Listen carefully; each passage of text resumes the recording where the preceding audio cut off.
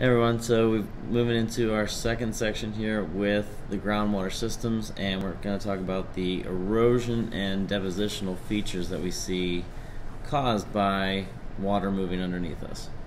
So what happens for the erosion part is that we can get carbonic acid. And where does carbonic acid come from?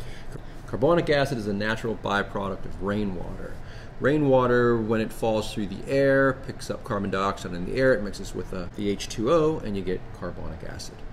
We basically get acidic rain through a natural process. All rain is acidic, it's just that we don't call it acid rain until it has a lot of acid. This particular acid, carbonic acid, will react with limestone, especially that's in the ground, and cause dissolving of the minerals that are in the rocks. Yes. And when we get minerals to dissolve out of the rocks, you get holes underneath the ground and openings underneath, which we then call cave. Yeah, that's true. Caves develop in areas where the water has saturated underneath the ground.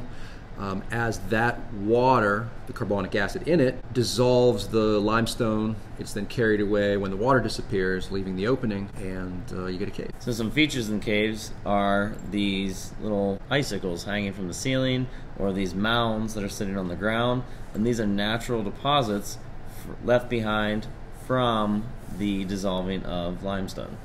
Right, it's kind of actually the opposite of what happens to make the cave. The cave has the water carry away the limestone that was there, and the stalactites and stalagmites, which we see here, remember stalactites are on top, They tightly hang to the ceiling, and stalagmites are on the bottom. That cling to the ground. Right. They are left behind because the water that is now carrying some of the limestone drips, leaving a little bit of the limestone behind, which builds up over time, making all kinds of dripstones. And we can see here in the Carlsbad caves in New Mexico, but we can see these even in the Laurel Highlands, in the caves there.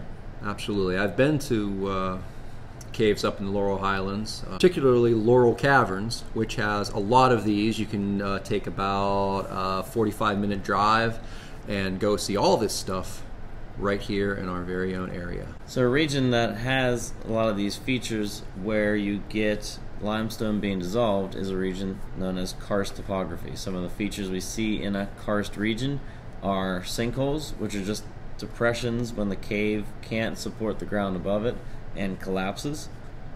And then you have disappearing streams, which are a result of those sinkholes. The streams then go into those and then run underwater, actually make the cave larger. So it looks like the cave just disappears, but it's going into the groundwater, going into the permeable layers, and eventually again making it to the ocean, but through a much slower process. This is just an image of karst topography. Basically what you're seeing is rock that has dissolved and caved into the lower areas. So what we got here in this image here is showing you that water filling up in those saturated zones can dissolve away minerals in the limestone like we talked about, and when the water table drops, there's a time of severe drought. You can see that when that water table drops down, it'll leave behind those giant caverns that were already dissolved away.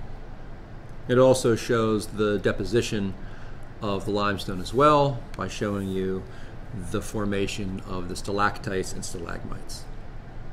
So when the caves dry up and you get that dripping action again is when you get the minerals either deposited on the ceiling or deposited below your feet. An interesting series to watch for cave development is the Planet Earth series on cave systems.